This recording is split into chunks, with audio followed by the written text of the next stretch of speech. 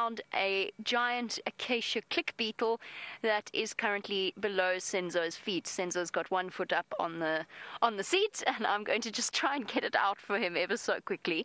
Just hold on one moment. I knew it was there, I just couldn't find it. I saw it this morning, and then it flew up, hit its head on the light, and then disappeared, and I couldn't find it again. Sorry, everybody. Let me see if I can do this, because otherwise poor Senzo's going to struggle to concentrate with this thing lurking towards him. Come, come, come, come. Oh, you're so strong. Yes, yes. Click, click, click. Hear it clicking.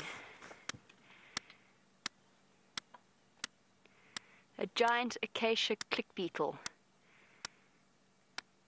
Clicking its abdomen up against. It's got a hinge that basically locks and then unlocks very quickly, very rapidly, and that makes that clicking sound.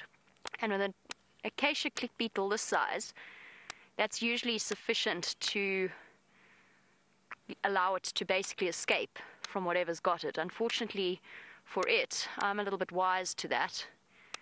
Okay, it's all right, it's okay. All right, I'm not going to eat you, don't worry. I promise you, I can't think of anything less appealing. I'll put you somewhere. I shall release you. I really don't want to eat you. Let me place you here. There's no acacias. Oh, there is an acacia for you. There you go. You can have an acacia. There we go. Perfect.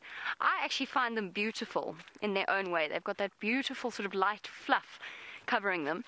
And that whole click mechanism is fascinating. It's really powerful.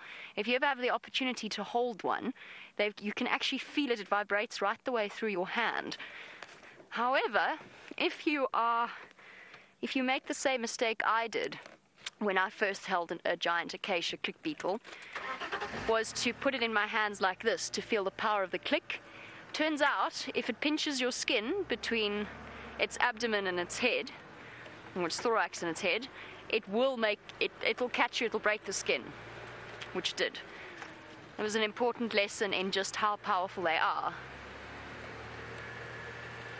Now, Justine, you want to know if that was its alarm call? In a way, absolutely it was. It's more than an alarm call, though. It's a defense mechanism. So if something goes down and grabs it, it goes, and whatever it is gets such a fright that it immediately releases it, just lets it go.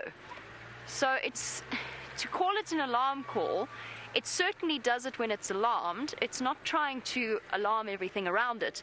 That's the sound of the power of its click. I actually have a diagram of it, but not with me, unfortunately. But it's got a hinge mechanism that basically, it kind of catches, it's sort of almost like a ball and socket joint. It kind of catches and then goes,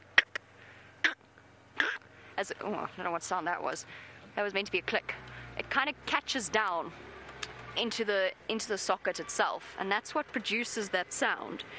So in a way it's an alarm call because it's alarmed, but it's not to alert anything else as to the danger. It's to get free. It's to break loose of whatever happens to be holding it. Right, moving on from our vehicle content, I have good news about Shadow.